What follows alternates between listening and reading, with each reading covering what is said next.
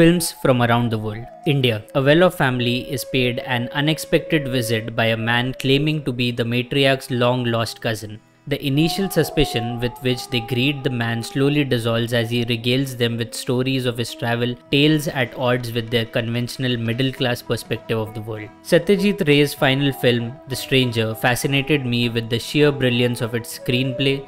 The story is simple, but it evokes deep feelings and provokes deep thoughts on issues that have never been more pressing: faith, identity, ideals, and the sense of a home.